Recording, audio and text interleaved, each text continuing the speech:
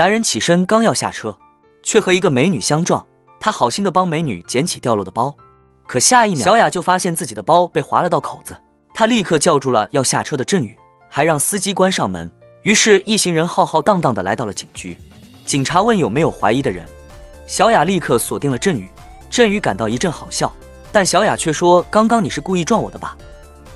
就是为了拿走我的钱包。”面对质疑，振宇直接问两人相撞的时间。小雅不知道，但振宇却立刻还原了当时的场景，正是3点08分乘坐的是56746路公交车，就连车牌号都说出来了。坐你旁边的人身高1.65米以上，头戴白色耳机，穿着青色大衣和牛仔裤，而振宇果然在人群中找到了那个人。但这些细节并不能帮小雅找到钱包。振宇再次发力，直接来到了案发现场。时间定格，所有人停住。他发现在相撞时背包已经被划开了，显然这里不是第一案发现场。他又接着回顾，最后在一个公交站台上，他找到一个身穿军绿色羽绒服的人。那个人戴着劳力士，穿着牛仔裤，就连车牌号都说了出来。小雅哈哈大笑，简直就是胡言乱语。可一旁的警员却说，那正是被盗的一辆车。警长被他的记忆惊得瞠目结舌，急忙向前连连称赞。而振宇却说，这一切还没结束，犯人就在这里面。就在大家疑惑时，他抬手指向墙上的犯人照片，正是这个拥有15次偷盗前科的吴宗秀。他向小雅证明了自己非凡的记忆，警局里顿时响起热烈的掌声。虽然他有着超人的记忆力，但他的父亲却患有老年健忘症。这天，父亲病情发作，迷失了回家的方向。从没见过如此会玩的财阀，富二代竟点了一堆美女站成一排，随后拿出价值几个亿的车钥匙，问他们谁想要。一位红衣美女首先站了出来，富二代表示只要学着狗叫一声，再把盘子里的酒喝了，只要能做到就把车钥匙给谁。所有人都不敢上前，只有白衣美女走了过去，说完便一边学着狗叫，一边舔着盘子里的酒。此时在一旁富二代高兴坏了。然而当美女完成后想要车钥匙时，富二代却突然还提出更过分的要求，要像狗一样趴在桌子上摇着尾巴喝才算数。女人立马感觉到被耍了，富二代指着女人的头，女人却敢怒不敢言。这时富二代的朋友走了进来，随后摆手让他们都出去。白衣美女在离开前特意调整了一下桌子上的烟盒，并将里面的摄像头对准了他们。原来她根本就不是夜场的陪酒女，而是朴律师请来的卧底，目的就是要找出富二代的秘密。这时好友拿起桌子上的烟盒，却意外发现里面装有摄像头，被发现后拍摄也随即中断，但视频早已被拷贝了下来。有了这些证据，完全能让他把牢底坐穿。原来就在几天前，一个名叫小静的兼职歌手，在财阀助手的带领下，来到了极尽奢靡的地下会所。在这里服务的都是高官和财阀富二代，有钱人的生活过得就是潇洒。可当小金唱完回到更衣室，财阀富二代却突然闯了进来。这个财阀富二代有多嚣张，竟然把驻唱的女大学生强行玷污了。事后还若无其事地从钱包里掏出钱，肆意地扔在女孩的身上，女孩全身颤抖地瘫倒在地上。接着他缓缓起身，看到准备要出去的富二代，面对这样的屈辱，他再也忍不住，急忙上前敲碎酒杯就要刺向对方。富二代一脸的淡定，瞬间滑到了帅气的脸庞。这下富二代更加来气了，一巴掌就将女孩打倒在地，抓住她的头发，正准备下死手时，女孩一把将他推开，逃离了这里。但他对这里并不熟悉，一路跌跌撞撞，还是被富二代堵住。只见他手里拿着刀具，脸上露出兴奋的表情。女孩被吓坏了，富二代立马展开了猫捉老鼠的游戏。女孩一路跑到了小树林，惊慌之中却不慎跌倒。她爬到了一堆木桩之后，本以为自己安全了，没想到富二代竟走了过来。此时他醉醺醺的，还没有清醒，在酒精的麻醉下，对着女孩就刺了下去，直到女孩没有呼吸。最让人想不到的是，他竟然躺在地上美美的睡了一觉。当第二天酒醒之后，才发现自己做错了事，随后叫来助理，快点处理这个烂摊子。就在助理处理完现场之后，振宇的父亲意外发现了女孩的尸体。当他拿起手机打算报警时，突然他的老年痴呆症发作，痛苦地抱着头。还好振宇及时赶来，眼前的女孩正是他邻居家的小静。很快警方便对镇里的父亲展开调查，但他却表示什么也记不起来。随后他父亲出面收买了洪检察官，迫于舆论的压力，检察官让警长找人顶罪，并让他翻到资料的最后一页，上面竟然是振宇的父亲。就在葬礼的现场，警方带人突然前来，拿出逮捕令，强行带走了振宇的父亲。很快检察官便向媒体公布女孩被杀，振宇爸也承认了犯罪事实。像他们这样贫穷的父子，只能选派援助律师。可这个援助律师一到法庭，就让振宇大失所望，竟然是个结巴，弄得众人哄堂大笑，就连话都说不清，还能做律师。对方律师趁机故意夸大行凶过程，声称一刀就已经将女孩毙命，但被告人却刺了10几刀。甚至在案发时间自己都想不起来，就是想假装失忆，以此来逃避罪行。台下小静的父亲顿时暴怒，他一把夺过钢笔就要手刃凶手，场面一度失控。他还让法官立马判处凶手死刑。就在这时，一个男人突然出手控制住他。振宇看到这一幕，凭借他超强的记忆，瞬间想到这个男人正是一名律师，而两人还有着不为人知的秘密。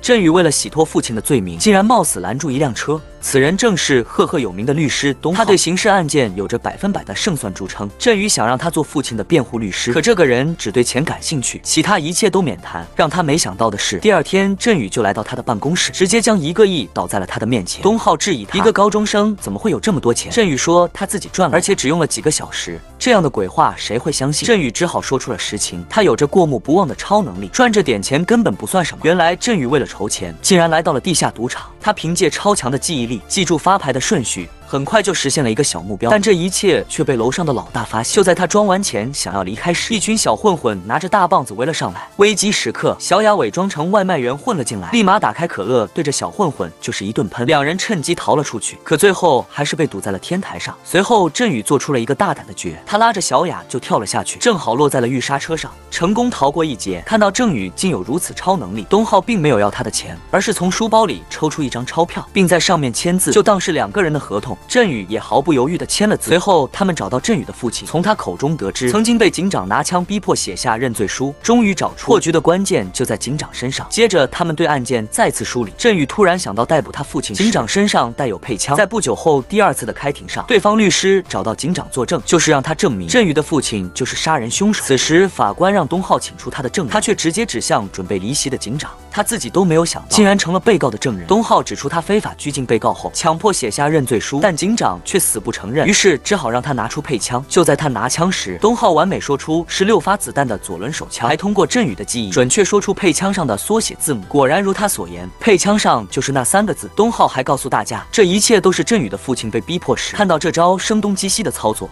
瞬间让警长傻眼。东浩当即请求法庭撤销认罪书，案件也暂时告一段落。现在要做的就是找出真正的凶手。随后他通过卧底安装了摄像头，成功拍下富二代说出杀害小静的证据。他把这个消息告诉了正义，明天开庭就会公开这段视频，肯定能够推翻审判。一家4口正高兴地开车去旅游，但他们并不知道，此时有辆货车正向他们急速驶来，货车司机一个分神，下一秒就撞翻了正常行驶的小轿车。小车里的妈妈和哥哥全部遇难，唯有振宇和爸爸活了下来，而货车司机也不幸去世。在他旁边的正是他的儿子东浩。长大后的东浩成了一名正义的律师，同时他也被牵扯进振宇父亲的凶杀案之中。东浩为了偿还当年父亲犯下的罪恶，他竭尽全力帮助振宇父亲洗脱冤情。就当他在法庭上胜券在握时，没想到请来作证的医生竟然做了伪证，还表示被告并没有患有老年痴呆症。更可恨的是，居然还指认振宇求他过来的。无奈的东浩抬头，突然看到了楼上的养父，他瞬间明白了原因。情急之下的振宇只好在法庭上说出了真凶的名字，并让东浩快点拿出视频证据。就在众人焦急地看着他时，他却突然变卦。振宇不敢相信自己的耳朵，情绪激动的他上前一把拉住东浩，可对方却满脸冷漠地看着振宇，被保安强行拉了出去。原来就在开庭之前，他的养父说服他要输掉这场官司，对方愿意给他一座建设购物中心的工程。当年东浩父亲离世后，养父收留了他，并把他培养成一名优秀的律师。对于这份恩情，东浩只能在法庭上选择了沉默。另一边，小静的父亲在整理女儿遗物的时候，发现一张名片，他急忙打电话给洪律师，并表示女儿的案件与日浩集团有关系，但他并没有想到女儿的辩护律师竟然和凶手是一伙的。第2天就传来小静父亲上吊自杀的死讯，这一切又是财阀的阴谋，而对方律师直接在法庭上拿出了凶器，上面的血液和被害人身上的遗址。这还不算完，竟然还伪造出小静父亲的遗书，希望可以重判凶手。最终法官判处他死刑。心灰意冷的振宇上去就打了他一拳，他已经不再相信任何人。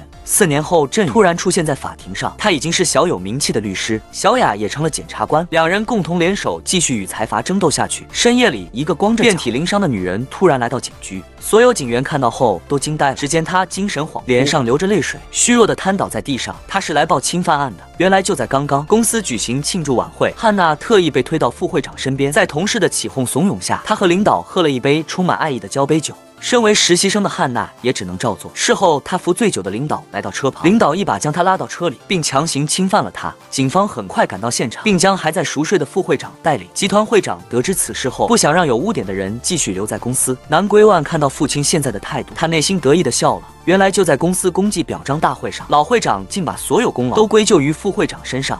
非常气愤的南规万就对副会长耍起了阴招。检察官小雅自告奋勇的想要为汉娜辩护，但遭到领导的拒绝。没想到他这么坚持，竟然一路跟到了男厕所。这可把领导的尿都吓没了，领导拿他没办法，只好答应了他的请求。第一次开庭，根据汉娜的指认还有供词，基本上可以确定副会长的罪行，而被告的辩护律师也只是走走形式。原来南规万就是想让他输掉这场官司。至于感觉这个案件很是蹊跷，于是他找到集团的金部长，从他口中得知南规万与副会长一向不和。接着他直接找到副会长，想要为他做辩护律师，并告诉对方南规万就是让他将牢底坐穿，而且集团副会长一直早被人顶替。说完便拿出一份集团内部的候补名单，他现在已经别无选择，只能让振宇继续为他辩护。在第二次庭审时，振宇请来了汉娜的前男友，他曾是汉娜大学时期的专业导师，之前因为跟对方恋爱还被起诉，最后迫不得已才向汉娜支付了一笔巨额赔偿金。随后振宇以汉娜有前科为由向法官提出，他的谎言会毁掉一个男人的人生，这种事绝不能发生。老会长得知副会长将会赢得这场官司，于是吩咐周社长去处理此事。不久之前，小雅就接到举证电话，她也顺利拿到了视频证据，法庭上就将这段视频播放了出来，里面完美记录了犯罪的全过程，就连副会长本人都怀疑是否做过此事。但记忆力超群的振宇一眼就看出视频里的破绽，原来画面里的男人手上没有戴戒指，而在警方登记的个人物品中就有戒指这一项。此时局面瞬间发生了反转。为了证明视频的真实性，振宇申请让汉娜做证人，并指出他的母亲刚做完癌症手术，一个公司实习生怎么会支付起高额的费用？难道不是因为需要钱才利用副会长的吗？在振宇狂轰乱炸的逼问下，汉娜流下了眼泪。她转身看到副会长的妻女，终于承认了副会长没有罪，两人什么也没做。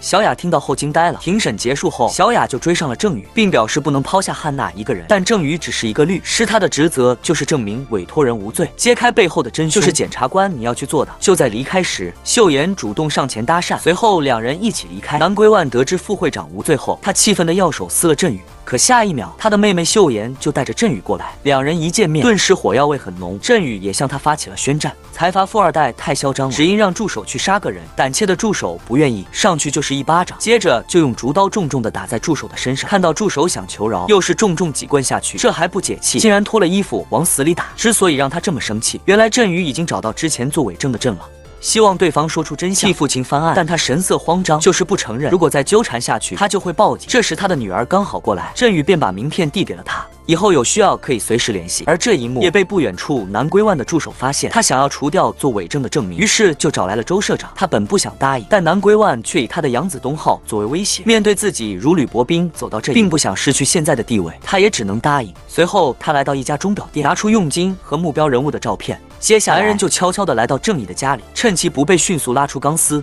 另一边，小雅也在关心着郑宇重审案的情况。这时，郑宇突然接到信息，做伪证的郑怡终于愿意出面了。他急忙来到现场，却发现郑怡早已被迫害。就在他很疑惑时，突然走进来一群人，带头的竟然是威胁不父亲的警长。郑宇这才意识到中了圈套，如果被逮捕，就没有了翻身的机会。情急之下，他只好破窗而逃。很快，他变成了通缉犯。小雅看到郑宇被通缉，感到很惊讶。同样觉得震惊的还有秀妍警长。为了抓捕郑宇，来到他的工作室。就在一帮人翻找有力证据时，事务长发现地下室的暗门快要被发现，他急忙表示愿意接受调查。躲在一旁的振宇看到他们走后，他偷偷来到地下室，想要拿走重要资料。此时，小雅担心他的安危，也来到了这里。他顺着暗门来到了地下室。振宇告诉他自己掉进了南规湾的陷阱。小雅突然听到有人进来，他急忙上去打掩护，没想到来的人竟然是东浩。他表示之前和振宇签的合同依然有效，他是要来帮振宇的。但小雅可不愿再次相信他。振宇为了能洗脱杀人犯的嫌疑，于是他拿出装有集团秘密资金记录的 U 盘，而这些证据正是副会长为了感谢他特意送给振宇的。随后，他以公开秘密资金记录为要挟，让南规万下午3点前找出真凶，不然集团的黑料会被天下人监制。面对这样的威胁，骄横的富二代并不愿意交出真凶，而是让东浩快点抓到郑宇。郑宇只好一不做二不休，直接在媒体上曝光集团的犯罪证据。此时的南规万并不着急，因为他已经安排警长去抓捕。当他们冲进房间，并没有发现郑宇。原来聪明的郑宇竟用的远程直播。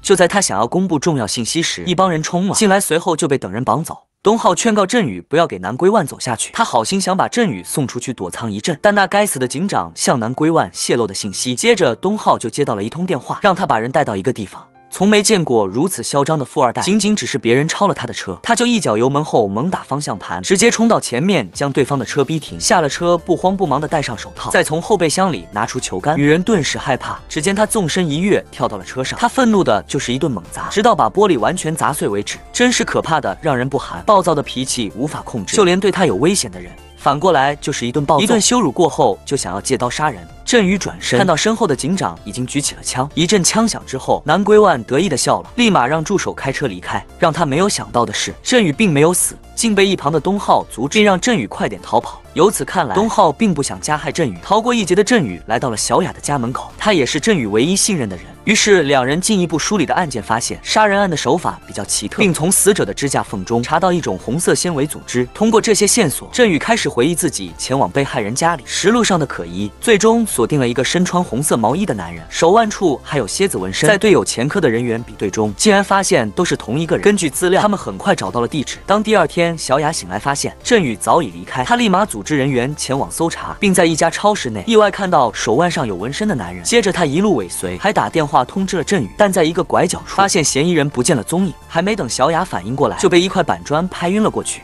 随之也和振宇失去了联系。振宇意识到情况不妙，立马通过回忆与嫌疑人擦肩而过时，对方提到一个钟表店，这让他确定了嫌疑人的详细地址。等小雅醒来后，发现来到了一个陌生的地方，男人从手表中抽出一根钢线，想要杀人灭口。危急时刻，东浩为了寻找振宇来到了这里，他打碎了店门上的玻璃，进入屋内就要对方放了小雅，可男人就连东浩都不放了。结果被抓住头，直接撞在柜门上，几招下去就将他制服在桌子上。此时振宇也赶了过来，发现小雅只是惊吓过度，并无大碍。最终杀人犯成功被逮捕，振宇也因此洗脱了杀人凶手的罪名。随后振宇就在媒体面前提出要重审父亲的杀人案。老会长看到报道后，气愤的又要开始胖揍这个烂泥扶不上墙的儿子。一辆汽车缓缓的被压扁，旁边一个男人被绑在了汽车上，此人正是丧尽天良的警长。此时身为黑帮的周社长赶了过来，他吩咐小弟要神不知鬼不觉的处理干净。等他开车离开后，只见一个铁爪朝警长抓了过来，任凭他怎么挣扎都无济于事。眼看铁爪就要下来，突然却停在了半空。原来是赶来的振宇一把拉下了司机，他操控着机器吓退了帮小混混，并将一辆废弃的汽车挡在了路中间。此时宋律师开车冲了过来，两人急忙救下了警长，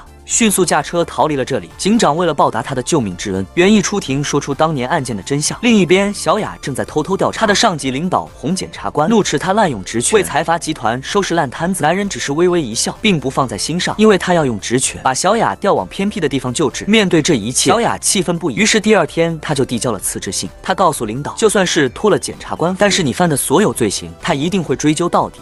随后，小雅就加入了振宇的律师事务所，打算以律师的身份继续伸张正义。振宇就在为新成员的加入而感到高兴时，突然一个噩耗传来。原来振宇的父亲几天前肚子痛得厉害，医生就是不愿意救治，最终在监狱里疼得晕了过去。当振宇赶到医院时，他的父亲早已躺在了重症监护室。振宇也意识到父亲时日不多了，他要尽快犯案，洗脱罪名。不久之后，庭审即将开始，但让他感到惊讶的是，竟然换了一批新的法官。振宇陷入了沉思，对面的检方人员却笑了。原来是法院的部长被财阀收买，换掉了这个年轻正义的法官姜太秀。对于新换的法官，振宇还是充满了自信，因为他请来当年强迫他父亲写下认罪书的证明。警长也承认了当年是他拿到的认罪书，这一切好像都朝着好的方向发展。但当问到是否非法监禁被告人，并强行得到他的认罪书时，警长抬头微微一笑，表示没有这种事。原来这是南归万安排警长做的。又法庭上，他也布局了人马。这让振宇顿时感到了绝望。此时，东浩带着伤来到了法庭。就在刚刚，他本想把南归万杀害小静的视频证据公布出来，可是，在半路却遇到了一帮小混混，将他控制住。他的养父拿走了他的视频光盘，养父不想让东浩自掘坟墓。东浩来到法庭，就是想知道案件进展如何。法庭上，振宇接到一通电话，原来他的父亲刚刚离世了，他的父亲直到死也没有洗脱罪名。悲愤的振宇感叹道：“有权有势的人可以随便进出监狱，无权无势的人，就算生病也无法得到救治。只有真相才让他的父亲死的。最终，法官还是维持了原判。接下来，振宇要将一切有关联的人全部送入监狱。财阀富二代究竟有多嚣张？求他办事必须得跪在地上说话，还会将对方的头使劲按在地板上，并侮辱的说道：“要像狗一样摇着尾巴连起的活下去。”原来就在1天前，警长被振宇提前安装的摄像头拍下了整个行贿过程，并在他向领导做汇报时，振宇将视频证据送到了警局。他把对金钱的欲望表现得淋漓尽致，还扬言自己找到了南归万做靠山，他就是一个钱多又有愤怒调节障碍的傻缺。领导看后更是气愤不已，并要求彻查此事。无路可走的警察只好找到南归万。让他没想到的是，振宇早已把视频发给了南归万。对于这样没有任何价值的人，他早已被财阀抛弃。但警长却咽不下这口气。第二天，他就找到归万，愤怒地告诉他，如果不帮自己，他就把对方的坏事全走出来，大家一起同归于尽。归万听后立马起了杀心，随后便找人将警长吊在了废弃的仓库内。可这次他多了一个心眼，并在仓库隐秘的地方安装了摄像头。晚上浑身是伤的警长就找到了振宇，把视频证据拿了出来。虽然振宇对他有些怀疑，但起码两人有了共同的目标。毫不知情的龟万正在为独居老人盛饭，他一改往日的暴躁脾气，就是想要通过媒体重新树立自己接任集团会长的形象。就在这时，他收到了一条视频，里面正是警长被毒打的视频。他看完后又要开始上头了，接着又接到振宇打来的电话，振宇告诉他这只是预告片，以后会更加精彩。龟万的暴脾气顿时又爆发，直接就掀翻了眼前的桌子，旁边的老人被吓了一大跳。另一边，小雅也收集到了有力证据，通过对字迹的对比，发现小静父亲的遗书是伪造，而这个伪造的人正是洪检察官。于是他以贪污受贿被查处，但他并不感到害怕。辞职后就来到了老会长的集团，警长再次找到证明，告诫他孤身一人很难对付南龟万。他希望自己在进监狱之前送给振宇一份礼物，这份礼物正是揭露南龟万罪行的证据。南龟万看到视频后，又开始手脚并用，再次发飙，一切都在朝着好的方向发展。但振宇这边却出了问题，原来他拥有过目不忘的超能力，其实是一种记忆障碍。超负荷的利用已经让他出现短暂的健忘，多则1年，少则半年，他的所有记忆就会完全消失。这个男人将粉末状的东西倒进酒杯，两人摇晃下酒杯后一饮而尽。这一幕正好被不远处的男人用微型摄像头拍了下来。喝完之后直接上楼，两人还大吵了起来。这时外面出现了大量警车，这一切都在振宇的掌控之中，目的就是为了抓捕南龟万。而他在药物的作用下，竟然打了自己的好友铁柱。当警方赶到现场，里面的人四处逃窜，南龟万刚要逃跑，却被铁柱一把拉住，请求他带上自己。已经喝飘的南龟万哪还顾得了这么多，直接将他甩开，独自逃离。身后的宋律师紧跟其后，最终他打开了一处暗门躲了进去。随后他便联系了助手范秀。躲在地下停车场的振宇看到南龟万出现，立马联系人员展开行动，可将对方的车逼停之后，打开车门，竟然发现是范秀，而南龟万早已换上范秀的衣服，逃之夭夭。另一边，东浩也向老会长递交了辞职信，因为他从赵警员口中得知17年前他父亲的撞车事件与老会长有关，而且他还找到了有力证据，并把所有的证据都交给了好友这检察官，唯一的证人也被他安排在隐蔽的地方。振宇也将偷拍到的视频交给了这检察官，有了这些证据，就可以对南龟万夫子一网打尽。可让他们没有想到的是，他竟然将这些证据拿到了老会长面前。老会长一看也是个明白人，立马让手下拿出了支票，但他并不打算要钱，而是想投靠到老会长旗下。此时洪检察官却不高兴，感觉自己的地位受到了威胁。振宇等人意识到了这检察官的背叛，真的是不能相信任何人。东浩得知情况后，更是气急败坏的想要找他算账，但他根本没有那闲工夫理会。没办法的东浩只好找到老同学真景，希望两人一起联手打倒老会长。南日豪作为检察官，你会因为调查集团腐败而出名，这也是走向检察厅巅峰的他吧？面对这样的诱惑，真景自然不会拒绝。东浩本以为有了证人可以胜券在望，但意外发生了，他保护的证人却被蒙面黑衣人劫走。而这个人正是向他提供证据的赵，他现在已经成了男人号的走狗，这让东浩气愤不已。另一边，振宇为了找到案件的突破口，于是找到了南龟万的好友铁柱，他被现场抓获，一个人背了黑锅。郑宇想要帮他出去，只要把南龟万的案子搞大，他的案子才会被掩盖。铁柱对此并不相信，就在郑宇想要离开时，他却突然反悔。他说出有个练习生女演员被南龟万搞破之后，整个人生都毁了。于是小雅找到了这个女，想让她出面作证，却被拒绝了。小雅只好告诉他，先前有个女孩小静和你的案件差不多，不久之后就被暗杀了。他听后瞬间感到害怕，这个女孩被富二代强行拉进房间，看到对方反抗上去就是一巴掌，女孩只好趴在床上一动不动。随后女孩就被玷污，南龟万还强迫她是自愿发生的，给了女孩一张支票，就将此事不了了之。她悲愤的痛哭不已。随后他就找到了小雅，希望自己提供的证据能够惩治南龟万。而此时的秀范再也忍受不了南龟万的压迫，想想自己受到的侮辱，还有被对方痛打的情形，最终他做出了一个大胆的决定。于是他在深夜找到了江法官，并拿出一个开红酒的刀具，而这个刀具正是杀害小静的凶器。之前在法庭提供的刀具是假的。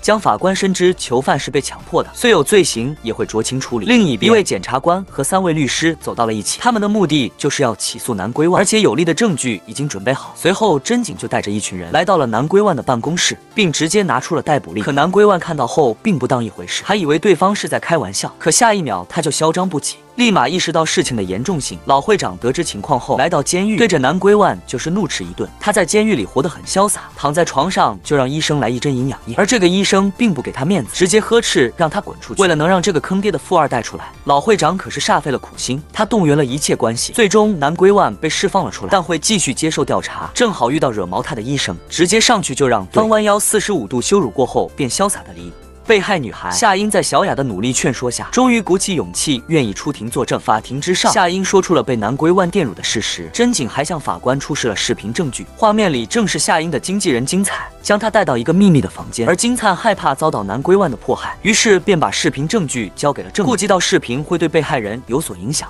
并没有在法庭上公开播放，而是直接交给了法官。法官也当庭采用了证据，但会辨别真伪后做出决判。这次的庭审，南归万整个人呆若木鸡，而他的父亲却要安排周社长去暗杀东浩。面对自己的养子，周社长始终下不了手。两人在车里谈了一会之后，东浩下车离开。此时出现一个黑衣人，突然钻进了车里，趁其不备，直接捅了周社长一刀，然后就把罪名嫁祸给东浩，还在他的屋内搜到了凶器。东浩被当场逮捕。这个患有愤怒狂躁症的富二代来探老中医，想要问他怎么治疗。老中医竟让他换个环境平息下怒火，并站在别人的立场考虑下，也是一个很好的办法。此话一出，他立马愤怒了，上去就要掐死这个糟老头子。在他的眼里，只有唯我独尊，从不考虑别人的感受。就连被他玷污的女孩看到他，吓得手中的东西都掉在了地上。而这个女孩正是第二个受害者米西，米西都不敢直视他。南归万直接托起下巴，让他看向自己。他这次还想要用钱解决问题，就是为了不让米西到法庭上坐证，但他的计划却落空了。原来小雅带着夏英找到了米西，两人曾经是很好的闺蜜，也同样受到南归万的摧残。在夏英的鼓励下，她勇敢地站在了法庭之上，揭露了南归万的种种罪行，还在法庭之上直接拿出售卖自己的证据。经过夏英和敏熙的指证，南归万很难逃脱法律的制裁。另一边，东浩被诬陷进了监狱，无奈之下，他的助手上贺找到了振宇。振宇本不想帮东浩打这场官司，但身为律师的他一直秉承着不让任何无辜的人受害，而且一旦失去了东浩，很难和南归万父子抗衡。于是振宇主动为东浩做辩护，要想让东浩脱身，只能抓住真凶。振宇和上贺布局了一个计划，随后让一个小弟说出周社长现在清醒过来了。这一幕也被躲在一旁的线人听到。老会长害怕周社长一旦清醒就会直接指认出凶手，于是他便派出杀手偷偷潜入到病房，想要再次暗杀周社长。没想到躺在病床上的竟然是上贺。就在这时，振宇也赶了过来，杀手拿出刀想要拼死一搏，刚好被及时赶来的警察当场制服。法庭上，振宇推门而入，急忙来到辩护席，说明自己来晚的原因，应该由检方来回答。只见检方收到一个纸条后，立马指出嫌疑人被抓获，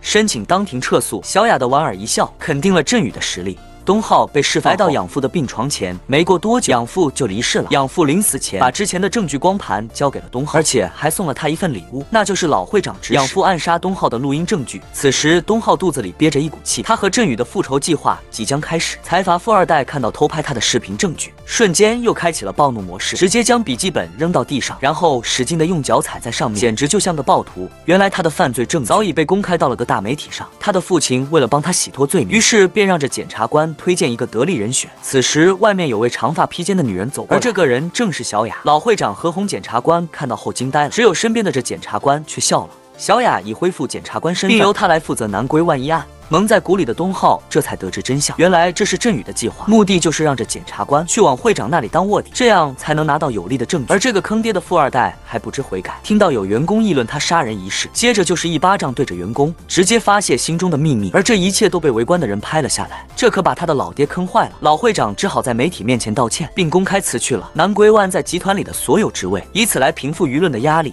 另一边，法官把当年杀害小静的凶器交给了郑宇，还将此事通知了秀凡。他紧张的表情立马引起南归万的注意，接着就将秀范绑了起来，就是不想让他出庭作证。上贺一直联系不上秀范，感到着急。东浩立马意识到情况不妙，急忙招呼小弟前去营救。东浩最先赶到现场，接着独自单挑一群，黑帮奈何寡不敌众，最后被一群人制服。就在南归万想要下死手时，上贺带着众小弟及时赶来，在一阵散沙之中，南归万趁机驾车逃跑，最终秀范被成功救了出来。不久之后，振宇对当年父亲的案件重新提起诉讼，他当庭向法官拿出了杀害小静的凶器，上面沾有被害人的血迹，还有南归万的纸。但检方提出反驳，对于凶器的证据来路不明，并不能作为呈堂证供。法官让他说出举报人，不然就不能作为有力证据。就在这时，秀范来到了法庭，他当庭说出了当年南归万杀害小之后独自离开。秀范只好调告了凶器，而真凶器之所以被藏起来，是害怕自己背上黑锅后可以用它来证明清白。现在人证物证俱在，最终法官判处振宇的父亲无罪。虽然他已经不在，但起码在振宇失去记忆之前，证明了父亲的清白。就在检方人员来到他家里抓捕时，他却正在逃往中国的路上。从没见过这样坑爹的富二代，被法院判处死刑后，他却畏罪潜逃，把这一切烂摊子扔给了他的老爹，自己为了独活，却让他的父亲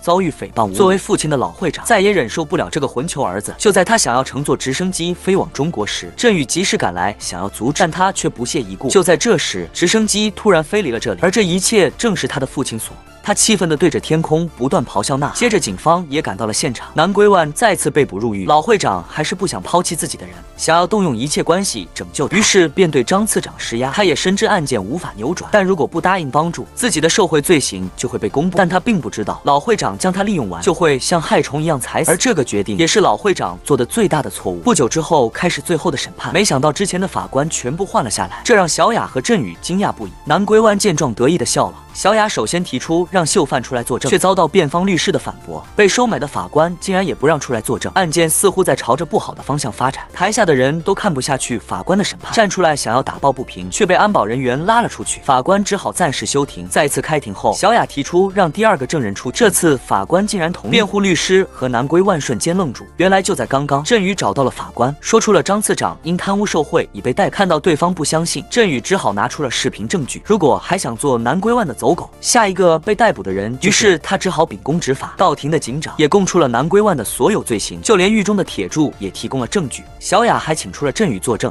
但遭到对方的反对。不过法官却批准了。振宇直接指出南归万就是杀害小静的真凶，为了掩盖自己的罪行，便栽赃给振宇的父亲。在此期间，南归万并没有反省，还犯下了更多的罪行。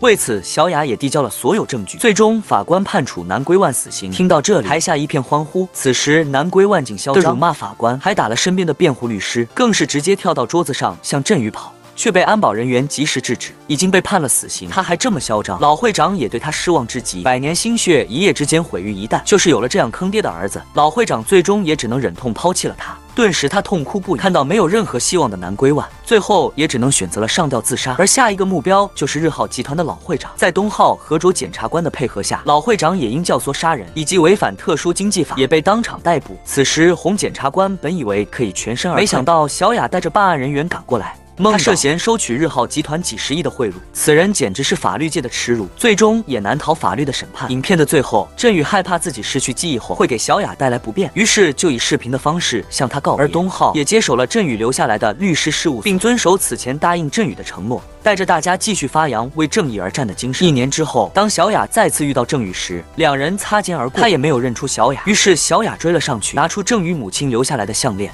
他也完全不记得。至于转身的一刹那，小雅泪流不止。当所有的记忆都消失，感觉被世界抛弃时，还有一个人愿意跟随你的脚步走下去。虽然你早已不记得，但对方却满怀欢喜。